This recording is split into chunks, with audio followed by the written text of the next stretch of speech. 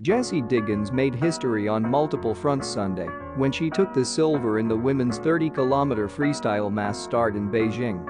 Not only did she become the first non-European athlete to bring home a medal in the event, she's now the only American to bring back multiple cross-country medals from the same Olympics, and she did it having barely recovered from food poisoning. Diggins' second-place finish Sunday marked her third Olympic medal. Having brought home the bronze in the sprint finals nearly 2 weeks ago and the gold in the team sprint freestyle in 2018, the 30-year-old Minnesota native has a medal of every color, making her the winningest cross-country skier in U.S. Olympic history.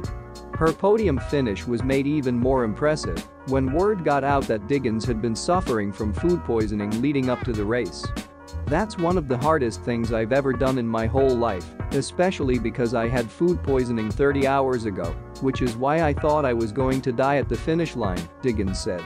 Diggins finished behind Norway's gold medalist, Johaug Therese, and 50 seconds ahead of Finland's Niskanen Kertu. She had climbed to second place about a third of the way into the race and held her ground. She battled frigid temperatures and high winds the entire 30 kilometers, even though her legs began to cramp up halfway through, a Team USA news release said.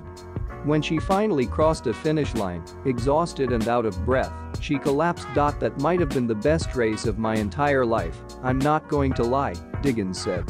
"It was also maybe the hardest race of my whole life." Her silver brought Team USA's medal count for the games to 25.